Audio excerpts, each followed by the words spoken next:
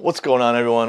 麦克老师. And yes, it's true. I woke up this morning to find out one of my videos on YouTube has been blocked. So I thought I would talk about it. I've been doing social media videos for over 6 years now. I've been on YouTube for 4 of those. I've had videos blocked on other platforms before. Many people have, so I've tried to learn from that. I've certainly been demonetized several times on YouTube, which is never fun, but again, I have to learn from it and see exactly what happened. But this is a first. The red eye means blocked. No one can view this video. It was a fun video about a talk show, and there were a few guests, and they were guessing whether these 5 people were British or American, depending on their accents, and some people were faking. And I made some commentary along the way. But the owner of that video, CBS, which is a huge American corporate media channel, has went out of their way to file a copyright claim. You know, people steal my videos all the time, and I don't have enough time to go around and chasing everybody, and I'm not gonna spend money on lawyers and try to get these videos taken down. It's just not worth my time. But apparently, it's worth CBS's time. So what does this mean for my channel? Fortunately, not very much. YouTube has a 3-strike system, and this one does not count as a strike, so it doesn't affect my channel. However, the issue is this was actually a sponsored video. In the video, I had shared that I'm going to be giving away my video courses for free for anyone who signs up for Lingoda this Christmas season. And the good friends at Lingoda, they understood, what's happening, and they're going to extend their special discounts, which is up to 40% off, until at least January 15th, maybe longer. So if you're still interested in Lingoda and you want to get those deals, you can take advantage of that. And I will also be giving away one of my courses of your choosing for free. My email's in the description and a comment below. If you buy a package, just send me a screenshot and I'll give you a free course. And if you want to learn more about Lingoda, watch to the end of the video. I'll explain it and you can see if it's for you. I mean, I think they're great. So I went into a deep dive about what is considered fair use, because in this case, getting blocked or not getting blocked hinges on what is fair use.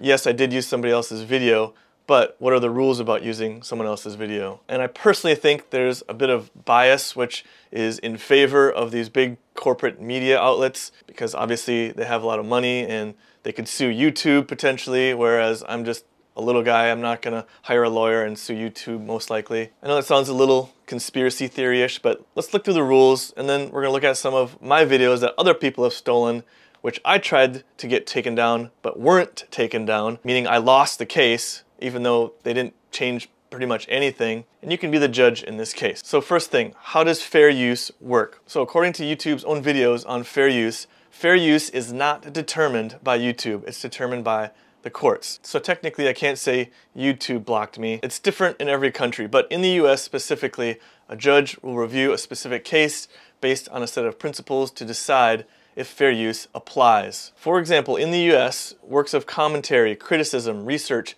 teaching, or news reporting might be considered fair use. So right there, that looks good for me. It was definitely commentary. There was definitely some teaching going on. I was teaching some English phrases as we were going. So far, looks like fair use, and I should not be getting blocked. Let's get a little more specific. What constitutes fair use? Courts typically focus on whether the use is transformative. So in this case, I took the video, made it small, cut it into a bunch of bits, discussed it as we were going along. The question is, did I add new meaning to the original? So here's where it starts to get a little fuzzy. I did add new expression, I added new meaning, I added a teaching element. In my opinion, I did transform it. The thing that's going against me here is using it for commercial purposes. This is considered less likely to be fair use, though it is still possible to monetize a video and still be considered fair use. I guess someone could argue I didn't change it enough or I didn't teach enough about it. Again, I'm going to show you an example of my own video that somebody took and changed a little bit, and I still lost the case. Okay, the second part doesn't really apply to me. The third part, borrowing small bits of material from an original work is more likely to be considered fair use than borrowing large portions. This is probably where I went wrong. In this situation, I did borrow a large portion, probably at least half of the video. However, I did cut it up into small pieces. But looking back, I probably should have used less of that video or taken material from another video or several other videos and put it together. That way it would have been much more transformative in nature. And number 4, did I harm the copyright owner's ability to profit? No, I didn't. So main lesson learned regarding fair use is don't use big portions of a video. But the interesting thing I also found is copyright owners must provide a timestamp for the part of the video they're claiming that I violated the copyright. In this case, they're only claiming from 2:58 to 4:26, which is about a minute and a half. I don't know why just that one part. And the other thing is they didn't actually claim the video, they just claimed the audio. So what I can do is I can trim out this segment, in which case my video would just make no sense whatsoever, or I could dispute it. And I think I have a pretty good case for fair use here, but is it worth my time? Do I, a little guy, think I can go up against a big corporation like CBS? So let's talk about my videos getting stolen and me taking copyright claims against others. Here is a person, but they used 100%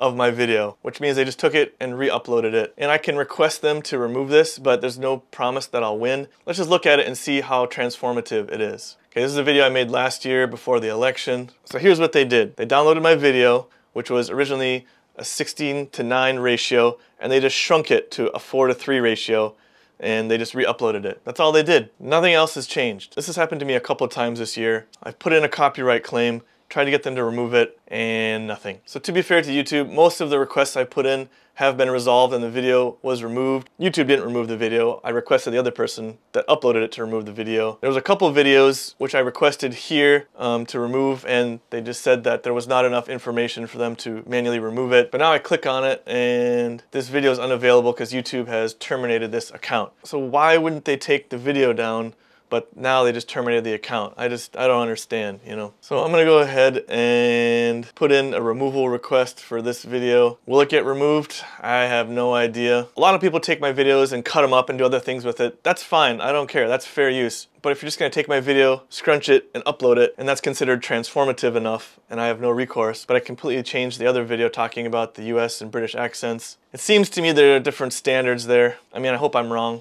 Anyway, I was just a little frustrated this morning, so I felt like it would be good to vent. So thank you for listening. I'll definitely take what I've learned into consideration for future videos so this doesn't happen again. Probably won't be buying a subscription to CBS anytime soon. It is what it is. For those of you who want to get one of my courses for free and learn a little bit more about how you can up your English with Lingoda live online courses, here's the promotion from the original video. It's almost Christmas, so that means it's time for discounts, it's time for giveaways, and I will personally be giving away for free one of my video courses of your choice to anyone who signs up for a Lingoda marathon course or a monthly subscription package. And the best part is, right now, Lingoda is offering up to 40% off of their marathon courses or their monthly subscriptions, and you can bring your English or Spanish or German or French to the next level. Click the link below and take advantage of these holiday prices. They won't last forever. My video courses are the perfect supplement to Lingoda's live teachers in their online language school. If you're not familiar with Lingoda, all you need to know